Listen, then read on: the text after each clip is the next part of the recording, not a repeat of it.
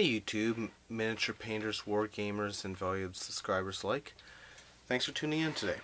As you may have guessed by this growing list of videos over here, that I like to talk about how to do some of the stuff in this hobby on the cheap.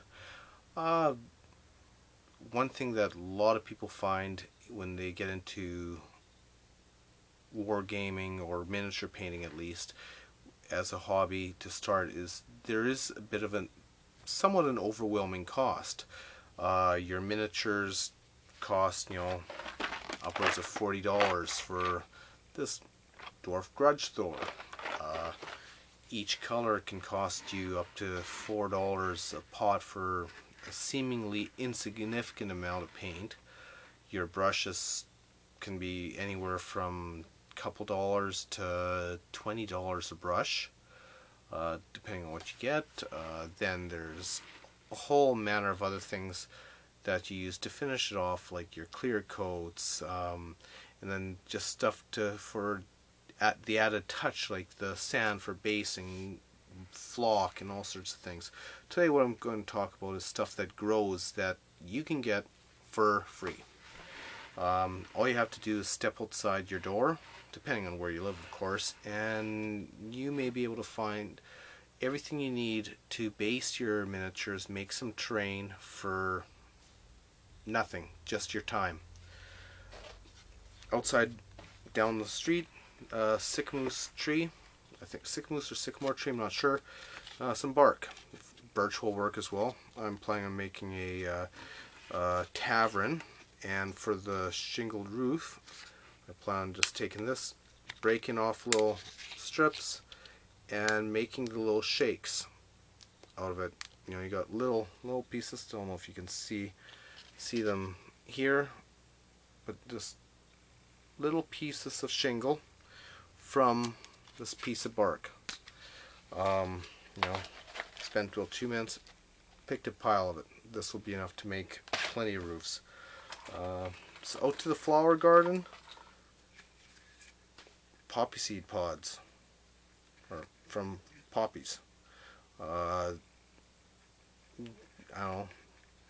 Maybe a lot of this stuff is seemingly only good maybe in fantasy or chaos-based scenery and terrain and stuff. But you can. I think this could, you paint it up, can become kind of an interesting alien tree or something, plant form. Stick from some grapes, from a cluster of grapes removed, obviously, but doesn't look like much now. But I don't know how well you can see this, but I made this piece of terrain, just a stone wall ruin, and this is a grape twig with where I put the glue on the end, and just dipped it in some orange and red flock and made an autumn tree for a piece of terrain.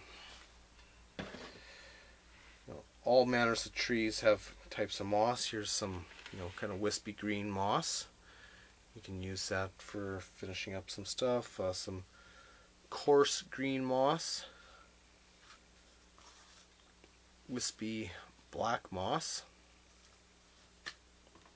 piece of that coarse green moss on a piece of bark. Don't know how well you can see that, but that can go maybe directly on a base and have something stepping on it. Important thing is that anything that you get from outside that was alive at one point has been completely dried, and the important thing is that you dry it slowly. Here's a case in point. This sphagnum peat moss. Just picked this out of my lawn. Got it about 2 years ago, I think. I can scrunch it up. Not a lot falls off, and it doesn't fall apart. It's because I dried it very slowly. It's very soft and retains its bond. It doesn't crumble and fall apart, but this is several years dead, but it has retained its vibrant green color, and it holds its form. Once you put a clear coat on it, and it becomes rock hard, you've got a nice piece of bush or something to put on a base of a mini or a piece of terrain. You don't have to spend a lot of money on doing your stuff, because you know what?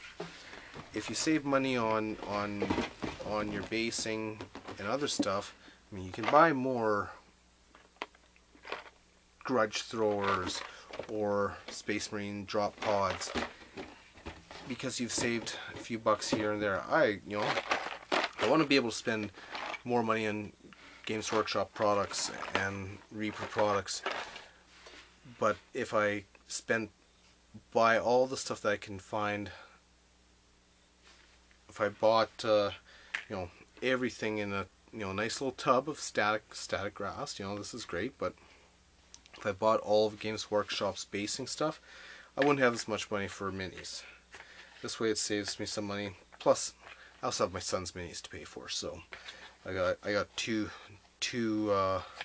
armies or so to pay for, so saving money is definitely important for me. But hopefully this has been somewhat informative for you, and it gives you some ideas on how to save some money, and or maybe makes you feel that you can get into this hobby and not break the bank, because overall it isn't a very expensive hobby when all things are considered, because the amount of time you spend painting and the enjoyment you get out of it far exceeds the cost. Anyways, that's all I have for today, and next time I'll talk about some other stuff that you can do and find for free and do for cheap. Have a good day, happy painting and wargaming. Talk to you later.